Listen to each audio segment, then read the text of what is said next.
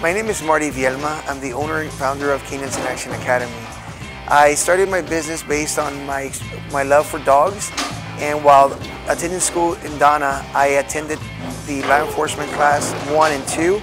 They got my interest first in being a police officer, then of course working with police canines. Handler, brand new dog. This is barely the second week in the training. I started my career in the City of Alamo as a police officer.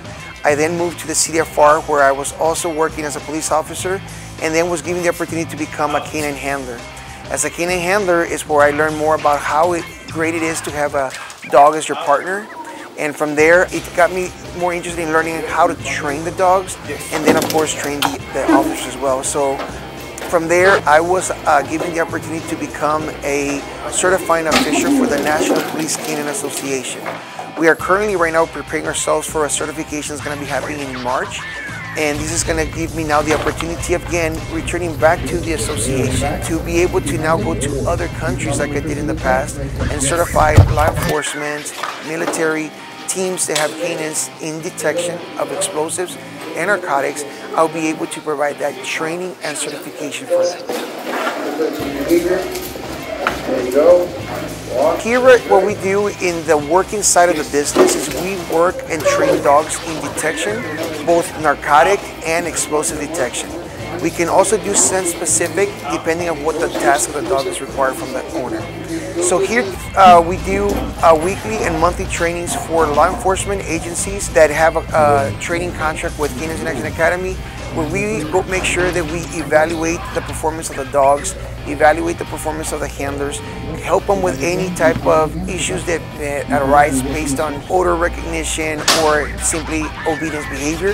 So we bring all that, we evaluate, we work on that, and most important, we train the handler to learn how to problem solve any issues with the dogs. See.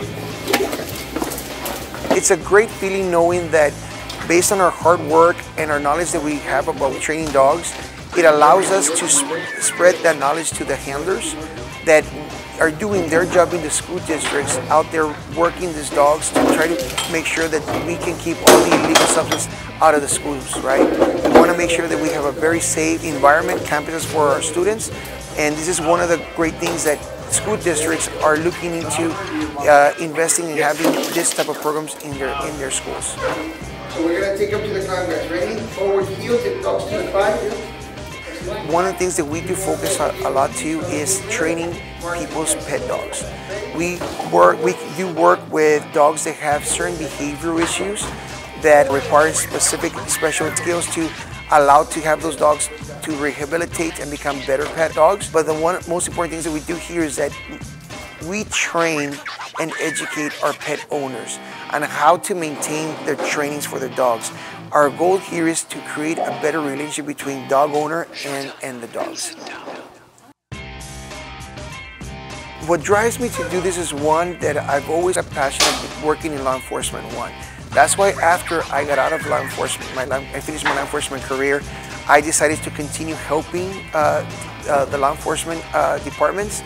And the thing is that working with dogs for me is very, very rewarding, in the way that I enjoy helping a dog that might be having a disposition behavior and knowing how to work to help that dog. So my goal again is knowing that I'm making an impact here in the Rio Grande Valley, and I'm giving back to the community as well.